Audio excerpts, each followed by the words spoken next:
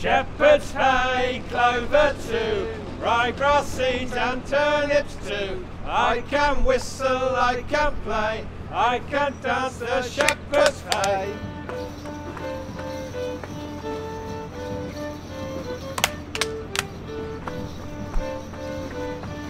Way of the Morris is it's a very personal documentary.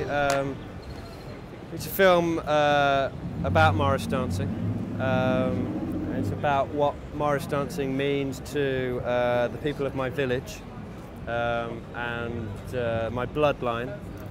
And then it's about how all of those things connect to the horrors of the First World War. Left, left. You're probably not meant to say it out loud while you're doing it. I'm sure I did. Right, left, right, right, left, right, left, left. Is that it? Yeah. I mean, I'm eligible. You are, absolutely. In fact, he's the only person that has a lineage, I think, here. I can't think anybody else whose father danced. So you're the only person that has a direct descendant of an Adderbury Village Morris dancer. So that's a challenge to you, Tim, I think. It's only your first day out here as well. Basically, I found out the story of this team of dancers from my village that went to the First World War, and they were all killed, apart from one of them. Only one of them came back from the trenches. And that really touched something inside of me. I think it reawakened something inside of me that I felt I'd ignored for most of my life. A kind of a calling, if you like, to my rural heritage and my roots. I've only had nice things said about the film, usually. A few people have heard of Morris dancing, but in most cases we've had to try and explain what Morris dancing is before we even start talking about the film. Yeah. But we've had some good positive responses, I would say, yeah.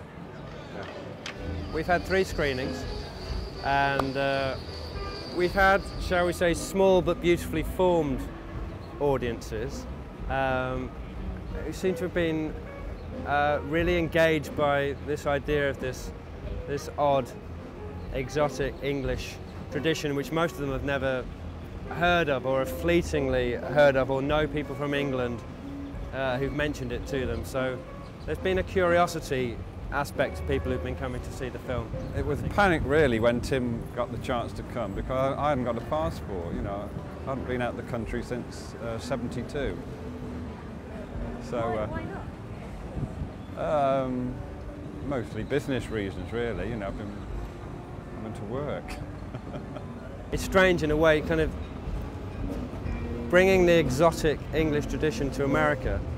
For me, the exotic thing the other way around is obviously to go to somewhere like the Alamo, which I've read about, seen films about my entire life, and to actually go there and see that's a very exotic experience for me, and kind of try and feel a little bit like a cowboy as much as possible.